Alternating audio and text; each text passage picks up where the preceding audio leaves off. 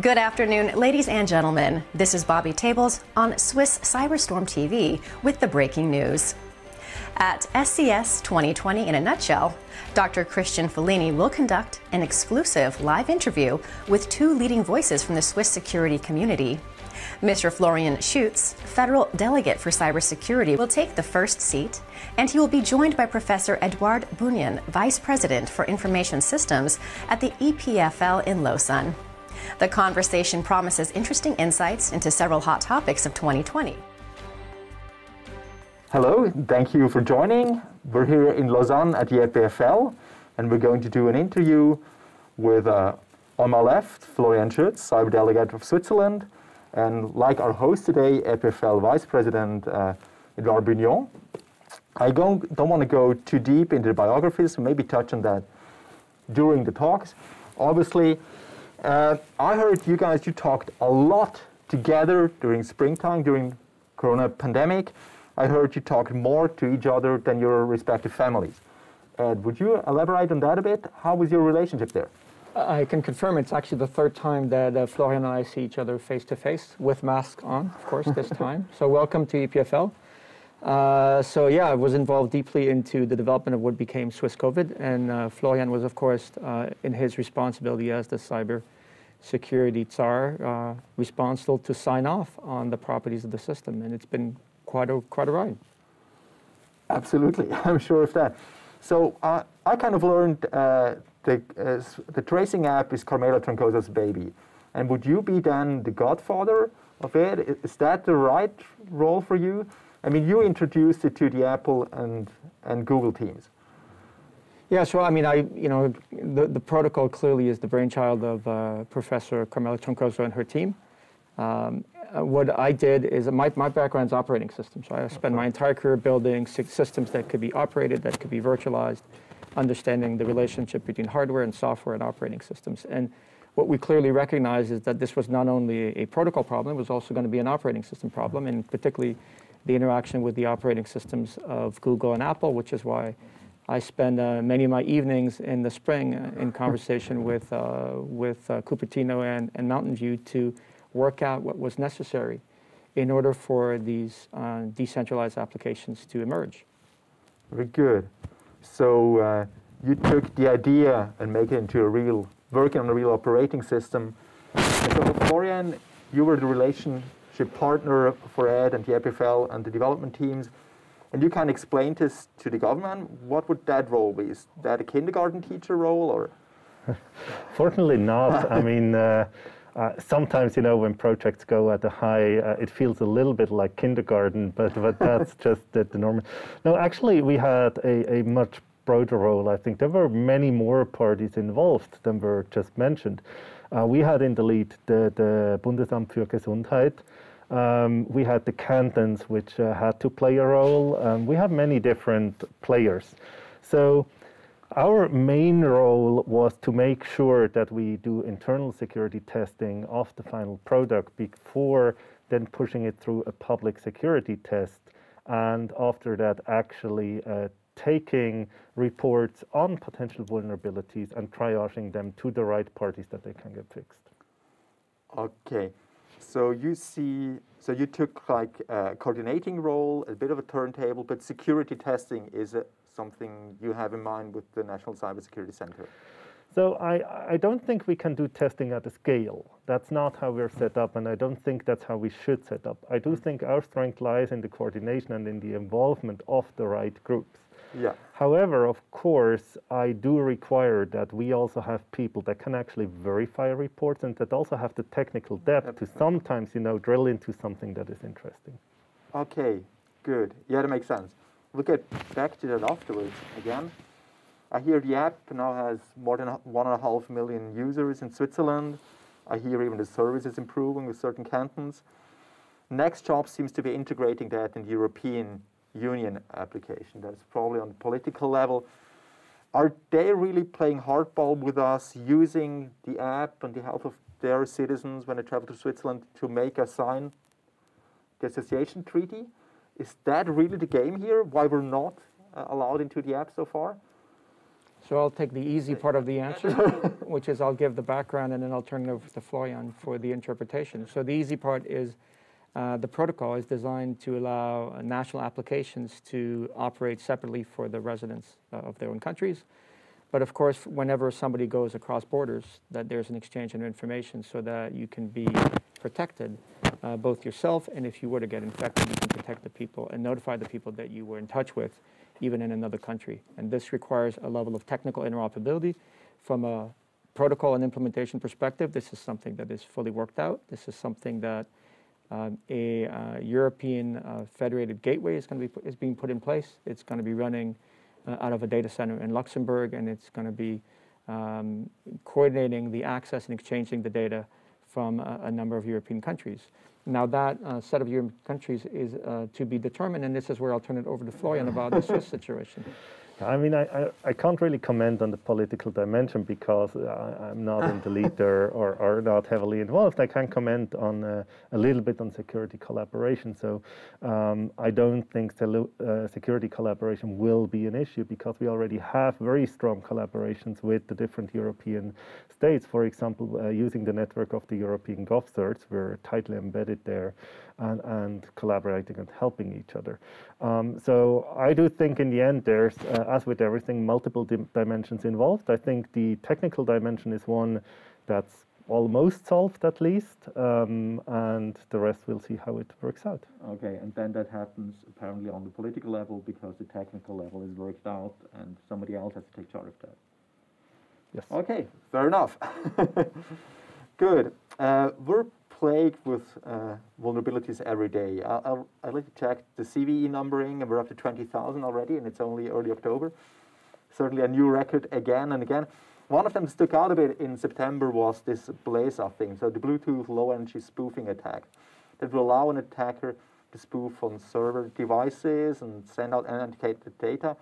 The way I read it, they could be used to eardrop on phone calls and people using the Bluetooth devices in webinars, telcos, but it's probably also touching on the tracing app a bit. Could you elaborate on that? No, so it's actually, so I think the vulnerability you're referring to is one that is tied to connection-based Bluetooth establishment between devices. And the tracing app, Swiss COVID in Switzerland, uses simply beacons to exchange information, so there's no establishment of connections. So it's different technology. So it's a different technology, different lower level protocol, but of course this vulnerability is, it's an example of the fact that we live in a world that is imperfect, where there's a lot of devices. Sometimes the bugs can be fixed in firmware, sometimes they cannot be fixed in firmware, and so you end up having, in some rare cases, even the situation where there are some devices and hardware devices and peripherals that are out there in the market that cannot be patched, cannot be fixed, and they're still used by people. Okay, yeah, that is a recurring problem, of course. Yeah, maybe time to leave COVID behind now. There's one question. I mean, this is a huge data collection trove. And you can, I'm sure sociologists had a lot of interest in how long do people meet each other? How close do they get to one another, north of the Alps, south of the Alps? Where is partying happening, where it's not, and stuff like that. But I also get the feeling it would be an interesting instrument to measure the efficiency of different cantons, how they work and how they interact and who is improving, and is this digitalization actually working, or is it more? So I can respond to this. On the first point, and I kind of know the way you were putting the question, right? We don't collect any of that, nor can we actually collect any of that. What's fundamental about the approach is that the information that is collected by the phone stays on the phone and is never shared with a third party. So there's absolutely no global view of things. So that you cannot do? That we cannot do at all. So that we're not delivering any insights. What we do have is right now we're at the level where, and unfortunately because of course, the epidemic situation, we're at a level where we've well exited the range of the law of small numbers, and we now have some statistically significant insights into how the various parts of the countries are using the app because of the people who call the hotline. So to give you a few numbers, if you look over the last few days, there are well over 200 codes entered every single day by people who are infected and contagious and were provided a COVID code by the cantonal physician. And that leads to the automatic notification to the network. And then people in the network have, first of all, they have the opportunity to change their behavior and break infection chains by simply changing and adjusting their behavior. They have the right to a free test that's established in the law. And they also have the ability to call a dedicated hotline just for these people to get advice, and in some cases to ask to be quarantined. And the number of calls on that hotline just yesterday on a single day was 600. Every day is breaking new records. So we're now at the point where we know where we have a sense of the use of the product. It's demonstrating its efficacy and its efficiency and its speed. And speed is everything in this pandemic. Yeah. And then the hotline does have some statistical information about the canton of residence of the people, and so we know the cantons that basically get more calls with respect to the number of cases and the ones that have less. And we can attribute it to many things, but one of the main ones being the efficiency of the various cantonal processes. We have 26 of them in the country. Yeah, and they're not all the same. We have 26 flavors. We don't get to choose yours, but you have 26 flavors. Yeah. I see that. Thank you. Yeah, good. Florian, you obviously took immediately an important leading role during the pandemic with the COVID tracing app, etc. You could say it was probably a bit of a blessing for the new National Cybersecurity Center. I don't know if you would put it that way, but it established yourself in an important position in Bern, which was probably not so easy first. Well, with risk comes opportunity. Yeah. That's the important part. I do think what we have proven with the National Center for Cybersecurity, that basically was very young. A little bit on the history, I joined last August. We actually founded the reporting entity where citizens and companies can report problems to 1st of January, and we have the legal baseline fully into place for everything I do, and my colleagues do in the core group of cyber and the steering committee and the Cyberausschuss in place since 1st of July. So I think we certainly proved that we can actually deliver even if we're not fully set up, even if things are sometimes a bit chaotic, and even if people have to work extra shifts. And I must say I was very, very impressed by actually our employees that really did double shift because they believed in the good of the things. And it's not just the Swiss COVID app. I mean, you have to see, we faced a shift in attacks. We didn't see more attacks. We faced a shift using the COVID theme. But we were also very, very cautious about our hospitals because, we feared that now is the time to actually attack hospitals because now they're more likely to pay a ransom, for example. Yeah, so ransomware gets new targets now and would be a perfect moment. Well, they didn't in Switzerland. It turned out, not to be a problem here. It was a problem in some countries, but this also led us to develop technology where we actually could support the hospitals. Right? So at the same time, while supporting the app, we developed new services and, well, let me call it prototypes, not products, to actually support them. We pulled up new processes. And at the same time, what we did is really, it's for example, for this security testing, we also sort of documented a very, very lightweight process. We did the calculation of what it costs, so we can repeat it. And I think it shows that even in government, we can actually use a approach where we start small and then get better. Oh, that is surprising that you can do that in government. That is true. Well, in my opinion, actually, it's not that surprising. I mean, look, I came from the outside. I had my ideas, but actually what you have in government is a lot of very motivated people across all departments, and they want to collaborate, right? Now, it's not always easy within the structures that exist. And for example, one specialty is, if something is not forbidden for you, you can just do it, right? Yeah. For us as government employee, it's different. If it's not allowed, we're not if it's not written, we can't do it, right? Yeah. So that was also why we needed the law for the Swiss COVID app and everything. And that just, changed a little bit the dynamics around. Yeah.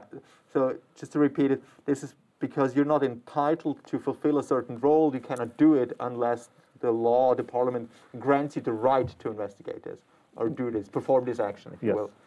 Yeah, I mean, that's certainly tricky for people not working for government. I mean, it's you know, it's always a trade-off between speed, but also, you know, being sustainable. It has also positive effects, right? It refrains us from just jumping on the next bandwagon and do the next cool thing, right? So we got to think it through. It forces us to also explain it to a lot of different stakeholders, to lawyers, to the population, to parliamentarians. You know, we have to make sense of the idea, and I think that's actually a good thing, because you want solutions that consist. And for example, if you look at the Melanie, which is now part of the National Cybersecurity Center, that was founded 2004, actually. This is 15 years old. And I remember back in the time, I was working in Switzerland, I was working close to government, and other states actually had the discussion that they pulled all these structures in place for cybersecurity. And Switzerland just started with a small entity that actually delivered value. You know, it didn't scale yet. It wasn't perfect, right? And actually, we came a long way. And Melanie, for example, has an excellent reputation across Europe. It has an excellent reputation given the size of it. Yeah, it's on equal height with different states which have huge organizations behind them. And I think it's important that we don't forget that, right? Yeah. While I'm generally a very critical person and I like to poke around on the things that do not work, I also think we need to see that in government, actually, not everything is slow and you know, not working. We have some pretty nice things. Yeah, glad to hear that. So touching that again, so Switzerland is somehow a bit of a federalistic mess when it comes to cyber initiatives. Personally, think that is actually a good thing from a resilience perspective, because there's so many people interacting, but speed is a problem there. Would you say you get to be a moderator in this, in all these conversations? Is that your role, or is it more the security testing thing? I think it's a layered role, right? So first and foremost, it's best if I'm not needed, right? If it just works. People need to understand, especially owners of businesses, that they are responsible for their business. This is not my role. So you're not doing their job. You're not protecting them. You know, as long as it's not a critical infrastructure.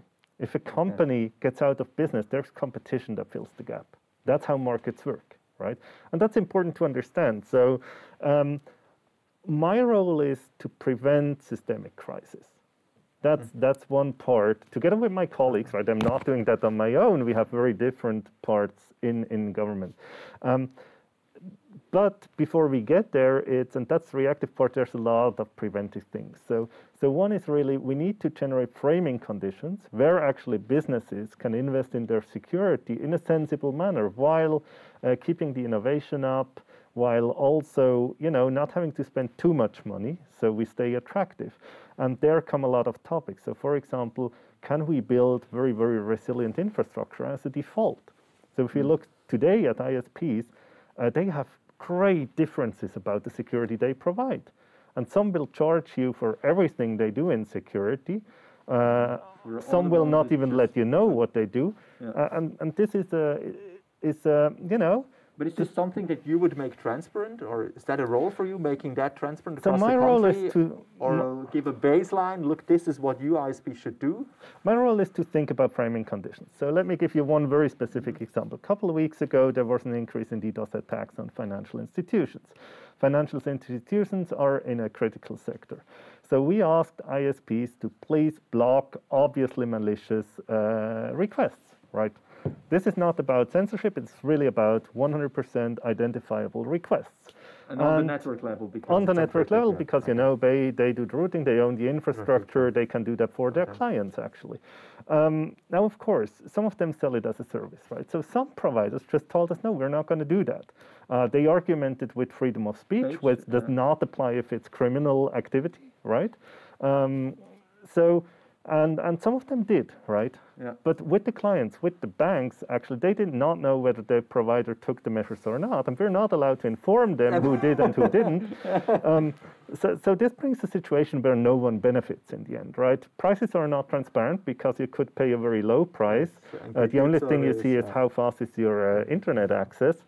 And I see it in our role to not just regulate, right? I mean, we need to apply regulation if it's necessary to protect our critical infrastructure and our society, but also to find systems where we can increase the transparency so that all the different participants in a system can win on a fair basis.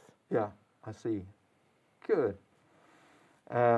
We're halfway through the National Cybersecurity Strategy, the second edition of that. Could you give us a brief status? And what is really interesting me is this notification obligation that was put into it. You need to examine it. In summer, you did an interview and said, this is coming to Switzerland. There is going to be an obligation to report cyber incidents. Well, I must correct slightly. Okay. It's not yet decided. So we will basically, what we are working on a draft on how such a reporting duty could be structured, how it could look like, how could it be embedded in existing laws, or do we need to generate a new law? And we will then give a recommendation to the Federal Council in December, and then they will take a decision how to take that forward. That's the important part. We're not taking the political decisions. Yeah, but right? in the end, they're going to do what you recommend, don't they? Not always, but at least we recommend them. It is our job to make the options transparent and show the effects of that options. My personal view is that an obligation for critical infrastructure could make sense, because we do have some problems in Switzerland. We don't really know how many incidents do we really have. It's voluntarily to report them, right? Yeah. So some do, some don't. This makes it difficult for us to then say, okay, where do we need to invest, right? Is ransomware the big problem? Is it criminality? Is it DDoS? Online fraud? Is it DDoS, right? So where are the problems? Where should we focus? Does it make sense to work with the ISP to increase the resiliency of their infrastructure, or do we actually need to work with the critical infrastructure itself? And I think there it makes sense. It doesn't make sense to have a reporting duty where you report each and every attack. That's not what's interesting, right? You're not interested in that. But, no. But it would make Switzerland comparable to other European countries, wouldn't it? For statistical purposes, that would be interesting. They don't really have the statistics as well, and even if we have it, there's a high dark figure. Now, what do you consider an attack? If you get an alert because of the DDoS, well, you probably have thousands of attacks a day, right?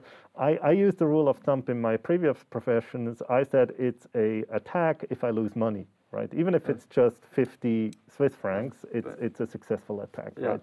And then you come to, depending on your company, a couple a day. That's the average. If you don't see a couple a day attacks where you lose then money, and you're depending on online resources, you're probably not seeing what's happening. But that's the thing. So even that isn't interesting, right? What's interesting is an attack that actually endangers the functioning of a critical infrastructure such that it can provide the service. And the Germans, for example, did a very interesting thing there.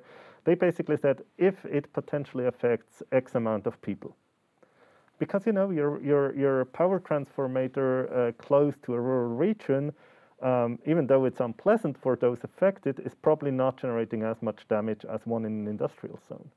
And so we need to find measures for that. Yeah, I see. National cybersecurity policy, is that something affecting you as a university, the research community at all, or is this something happening in Bern where they do meetings about it? It's both sort of an operational topic and it's also a research topic, right? And it's an operational topic because we are part of the critical infrastructure as well. I mean, Florian talked about the national network. The national network is obviously one of the many aspects of the critical infrastructure. There are many other aspects of our digital lives that basically collectively form the critical infrastructure of the country, and we happen to be running a number of them. So we're faced with it. We have a network that is also constantly under attack, and that we need to respond. So this is sort of on the operational side. And then on the research side, of course, we study all aspects of computing, offensive, defensive aspects of computing. We have experts in identifying security vulnerabilities in different systems, and that's part of what we do from a research perspective. This is also how you end up understanding systems, right? If you don't understand what the systems consist of, then it's very difficult to have an educated view of what is actually happening. And what is misbehavior and bystander behavior. And the complexity, of course, is daunting, right? There's a very famous luminary in distributed systems that said many decades ago that the definition of a distributed system is when you cannot get any work done because a computer you've never heard of is not working.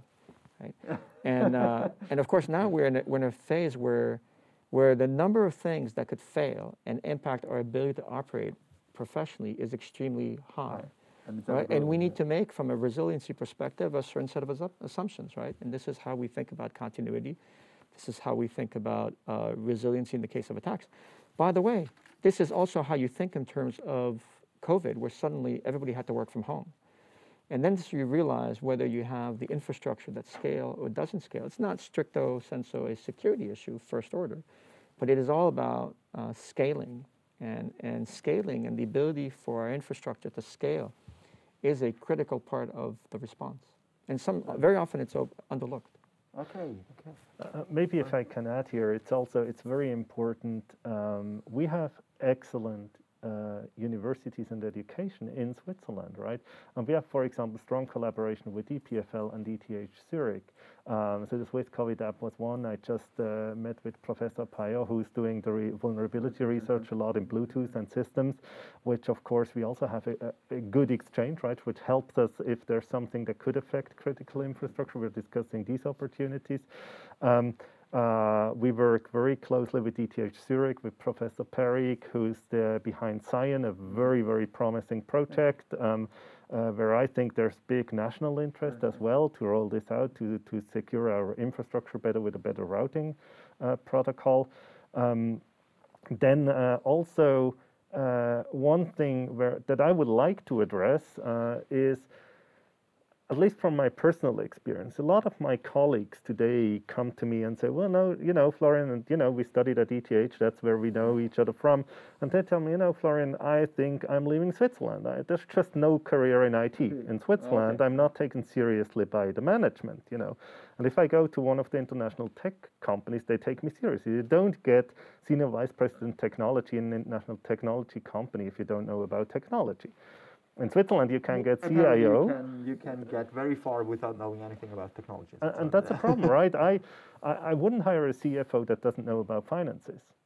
I'm not saying that the CFO must have been in finances all the life, but that person needs to get the basics right and needs to understand the matter. And so it's a pity that we have very high-ranking universities, ETH, Zurich, and EPFL, among the top universities in the world. Technology. And we're actually seeing a shortage of talents because they leave the country and they do the innovation somewhere else. Or even worse, they started here and then go abroad. And we make it very difficult, A, for startups in Switzerland, and B, we make it very difficult for people to have a career here. And I think we need to change that. I'm not sure if you agree yet. Well, so but you came back. I left first, and I was in the U.S. for the better part of my career. I lived in the U.S. for 18 years, so this was home for me. I came back. I came back to a different world. When I left, it was very clear that there was no career in technology. So it improved. Well, so the way I explain this often is Switzerland made the decision a few generations ago that IT, and in general the digital field, was something we would simply buy and operate.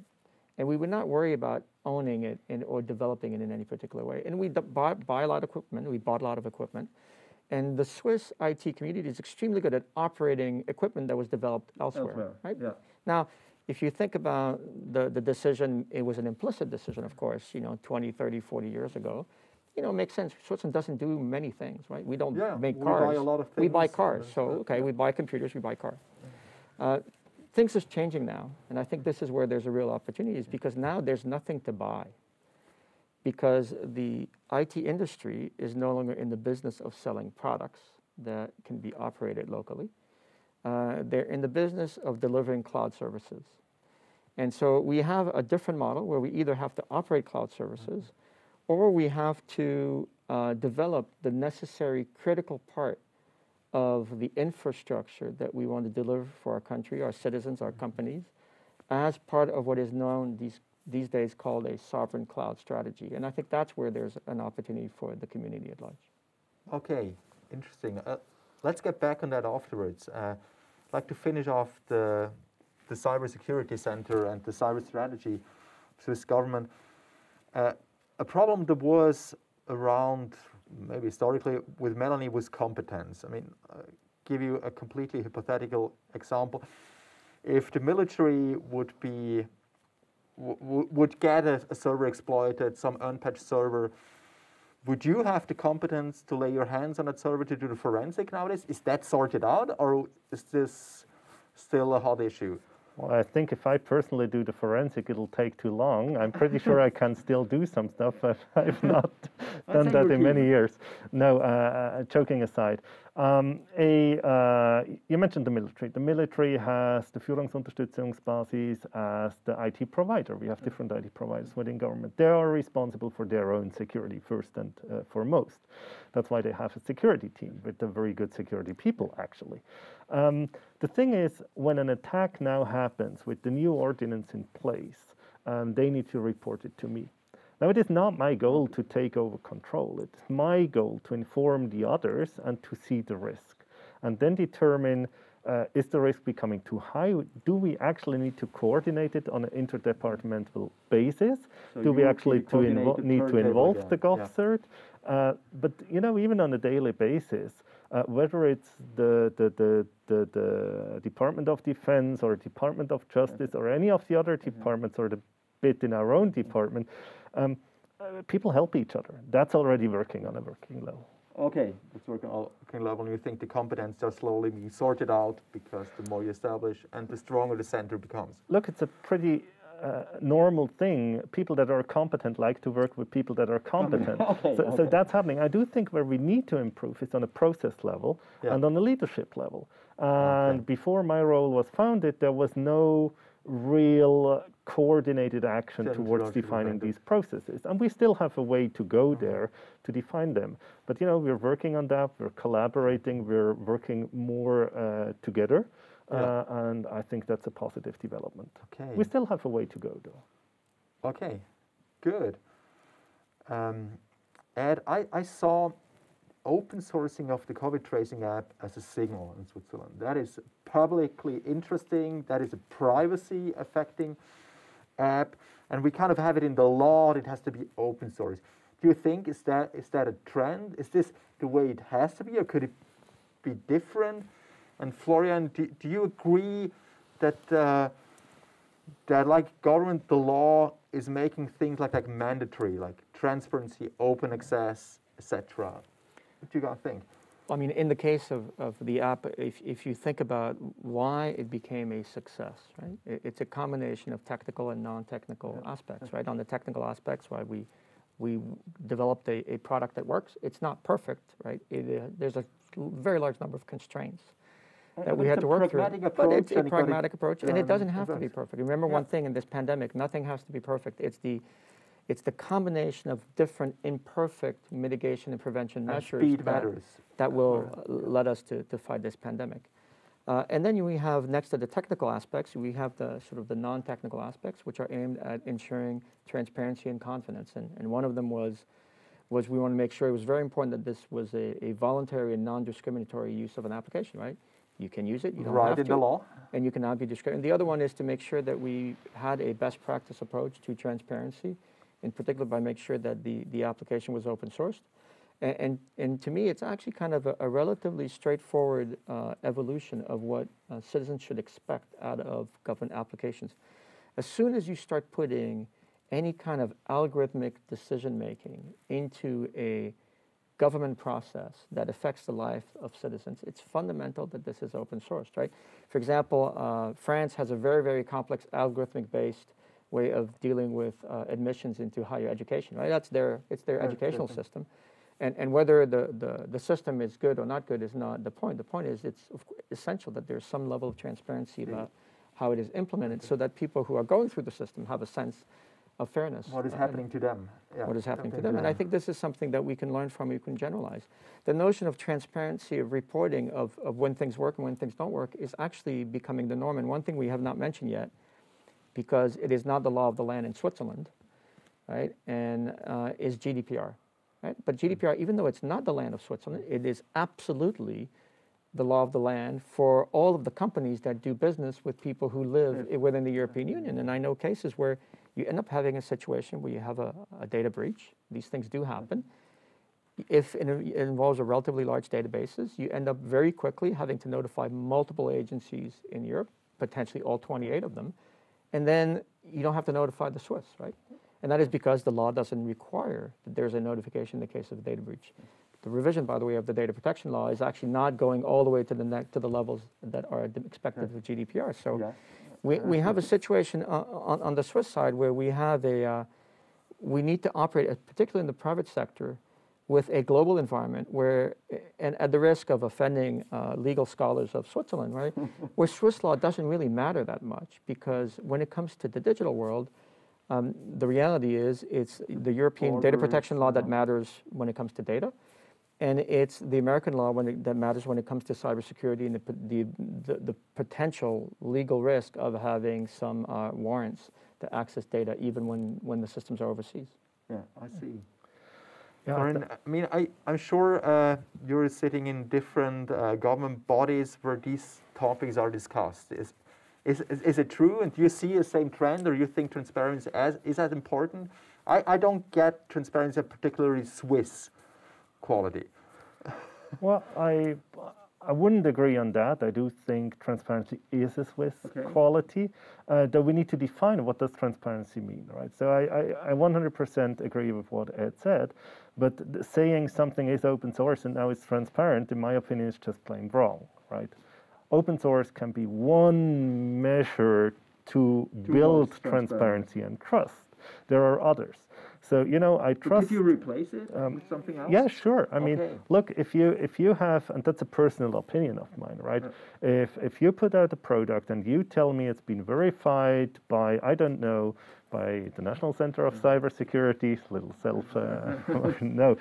joking aside, but you know, it's been verified by EPFL, it's been verified by the CCC, net neutrality, those people looked at it, and you know, probably Microsoft reviewed, I don't know, right?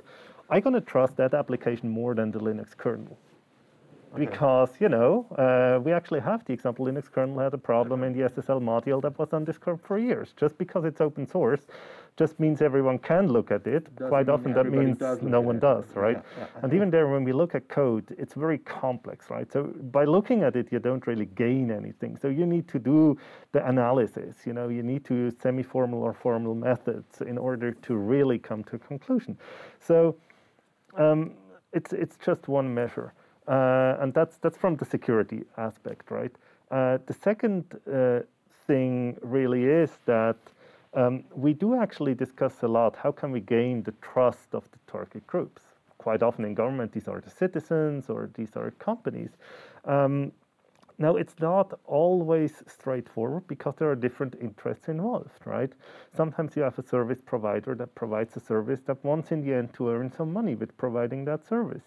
You have an operator of infrastructure. You have maybe a political intention behind it. And you got to bring that all together and build a solution that is trustworthy enough to be adapted. And I think that's the puzzle that we're trying to solve. Yeah, I mean, trust is a hard problem, and how it doesn't come out of thin air somehow. You wanted to add something? Just, I mean, from a just very generic IT deployment perspective, right? There's always three angles that you need to trade off between, right? It's the technology stack that you use, it's the operational measures that you put in place, and then it's the legal security that you have, and also to the converse, which is elements of legal insecurity that may arise from the operation of the system, right?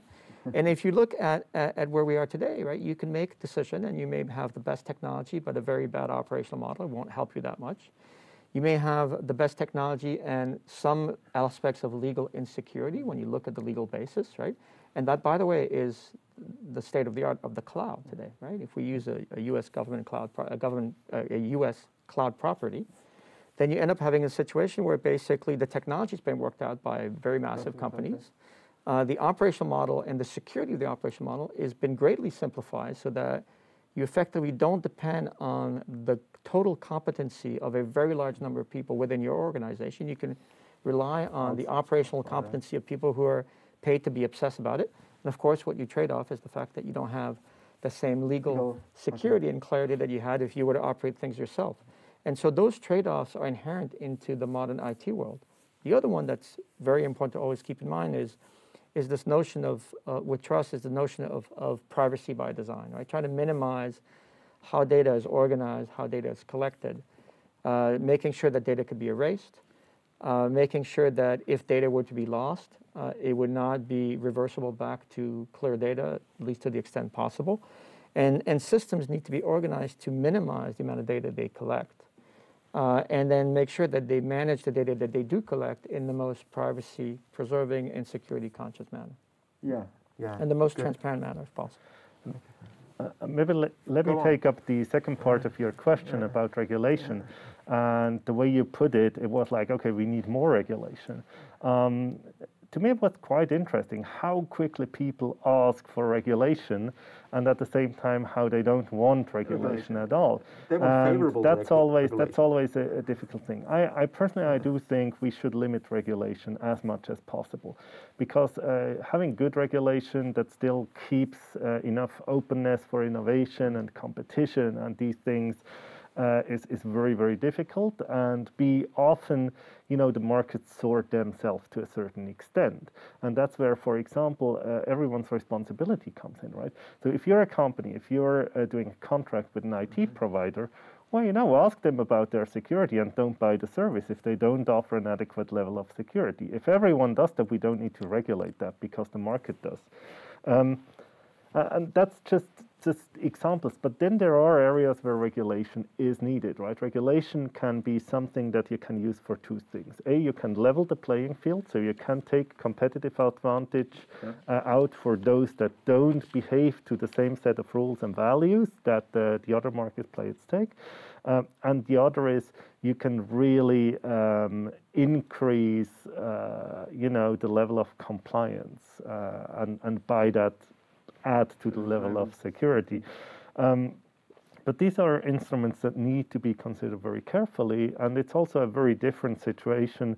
It's hard to find one-size-fits-all regulation, right? Absolutely. And I often get asked, you know, what do we need to do for the small and medium-sized enterprise? What do we need to do for the big ones? That's completely the wrong measure. It's a question of the degree of digitalization. What's the assets that you actually have? If you're a biotech company that has this revolutionary new method for, I don't know, genome sequencing or something, well, you need a different protection level than, you know, the big e-commerce that, you know, sells fruits, or I'm making this up, of course. But customer databases are something completely different. I'm not saying it's not valuable, right? Personal data is something of the most valuable we have. But as I said, if you apply data minimization schemes, and basically everything you leak is also in the phone book, that's probably less of a problem than a genome database with genomes of a group at risk in our population. So it's this risk topic. And regulation isn't the one size fits all. In actual fact, there are many, many more measures that can be taken before. Okay. Florian, you mentioned Scion as a very interesting project before. Let's say Scion would have a Swiss, made in Switzerland on top of it if it takes off. What other interesting research do you see, maybe also at EPFL, Security Innovation Park, Center for Digital Trust? What should we look out for? Yeah, so I think one of the things that's most interesting sort of in our part of the country is we have the combination of the technology depth at EPFL and La Genève Internationale. And La Genève Internationale is actually sort of moving up and becoming sort of a hub to reflect on cybersecurity. There's an interesting set of new initiatives popping up over there. The Cyber Peace Institute is one of them. They're a partner of the Center for Digital Trust. The issue of attribution of attacks is becoming a significant problem. It is poorly defined from a multi-stakeholder perspective. There's no clear understanding between countries on how to reason about attribution of attacks, even though it is becoming more and more of a pressing problem, even though now we actually have the demonstrated proof, unfortunately, that a cyber attack, even a form of vandalism, can actually lead to the death of some people in some circumstances. So the ability to create attribution, it's a diplomatic problem. And we're looking at it from a technology side. We're also looking at how the impact of technology on the humanitarian sector, how to provide aid to beneficiaries in a privacy-preserving way in countries where the legal basis may be very different or non-existent than we have in the countries we're used to. So there are a lot of really interesting challenges that are basically at the intersection between hardcore computer science and the fields of applications. And we've talked about health. I mentioned the humanitarian sector. We mentioned attribution of attacks coming from rogue countries. These are all things that are core to the thinking at EPFL right now, and in more generally speaking in the area. Okay, very good. I look at the time there. With 3/4 in, it's about time to see if we have any questions from the audience. Simon is bringing a few. Oh, that's a huge, huge pile.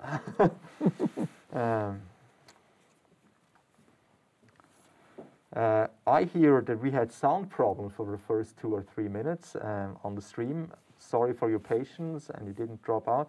I don't know what we missed, but we're not going to repeat it. I'm sorry, it's not scripted. I can't repeat it. Yeah.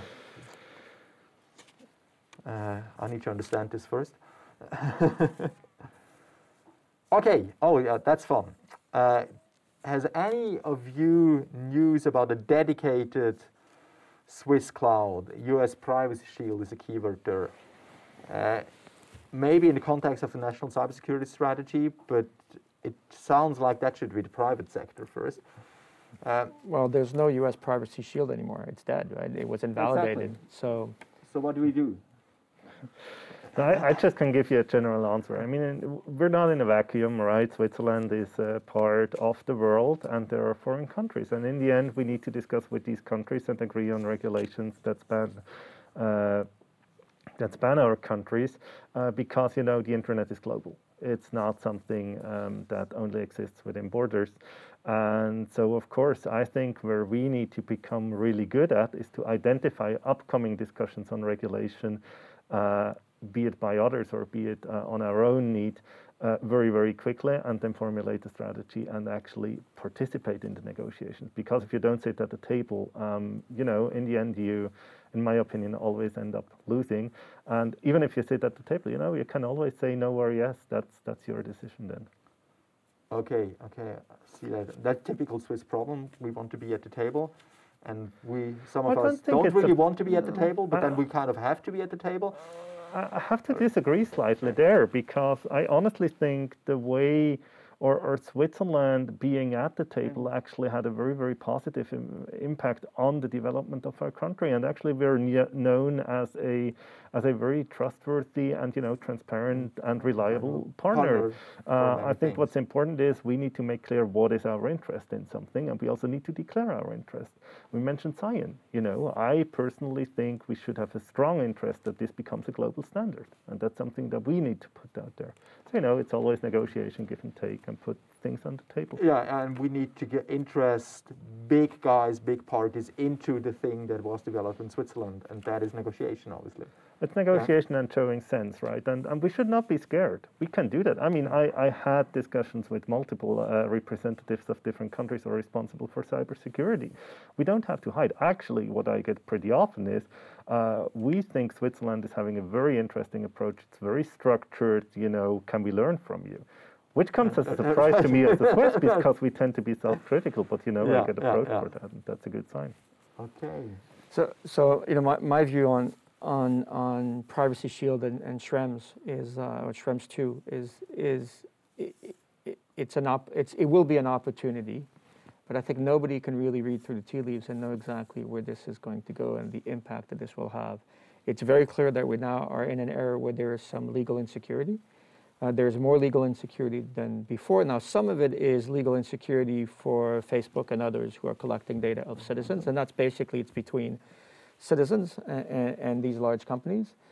It does increase the legal insecurity for some companies who want to basically rely on existing U.S. resources, which these companies will have to reason, which is not well understood. And of course, this is something where these technology giants are, of course, they want to serve customers in a way that actually meets the customer requirements. The migration to the cloud is one of efficiency and scale. And I go back to scaling all the time, right? It's not designed to effectively allow U.S. law to operate on data of non-U.S. entities. That is never the purpose. That's never been the purpose from the perspective of these commercial providers. It is the reality that they live in, and this is where potentially there'll be a combination of technological, operational, and legal solutions to this problem. There were cases of sort of European sovereign cloud deployments based in Germany. And one of the things I think that we will need to really reflect on in Switzerland is the granularity in which we think about the borders and scale. And if I give the example of, in the Swiss system, we have a communal system, right? I think the communes have generally understood that it's okay if the data of their commune is actually managed in a data center in another commune, right? Okay. In another commune, in another commune, right? Then you actually have a slightly more complicated discussion if you think about would a canton be comfortable having the data of their canton be managed in another canton. And I will remind you, we have 26 of them, including some quite small ones. And of course, Florian and I will answer, well, it's only rational to basically put servers in secure data centers in dedicated facilities, and we probably don't have one of those in every single of our 26 cantons. And yet that is actually a conversation where I'm sure that if we were to dive into the details, we would find some very strong resistance by a canton to give up the fact that the computers that of their citizens would be running another canton. Of course, this is all anecdotic, right? The real question is Europe, right? Because we need to really think about for which type class of service does Switzerland have the scale to actually have a form of a digital infrastructure. We may have some things that are either very critical, and we would run them locally at a premium. We may have it in some cases where we have a unique selling value proposition where we actually do that, including on an export basis. And in some cases, the rational thing is actually to come up with some kind of an equivalence so that we agree once and for all that Europe is a domain of equivalency. That was the idea of the privacy shield that was destroyed now. No, privacy shields are different. Privacy shields are not between European countries. Privacy shield is about between Europe and the US. And privacy shield is basically the EU with its critical mass protecting the right of its citizens. And we're not part of it in a way, right? We just copied it. What I'm saying is the role of Switzerland with respect to Europe when it comes to IT infrastructure and scaling the infrastructure. And I think this is actually going to be a political question that the country will have to face at some point. Okay. Good. Another question, which I dropped from my question, but now we have it from the audience, so I have to ask it. So what is the formal relationship between the National Cybersecurity Center and the Führungsunterstützungsbasis of the Army?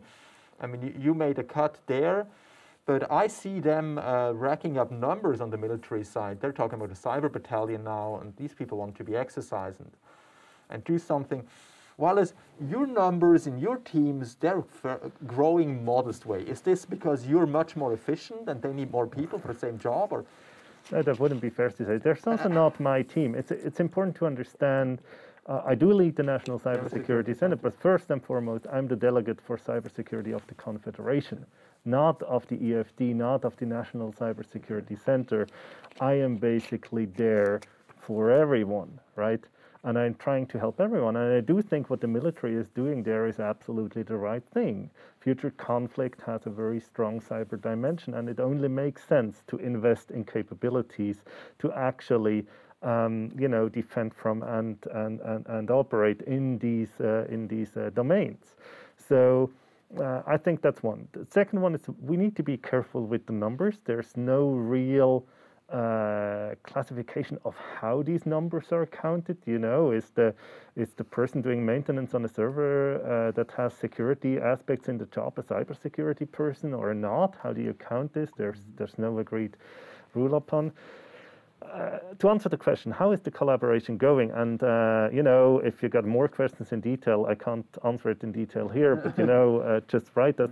So in general, we have the Cyber Board of the Confederation with the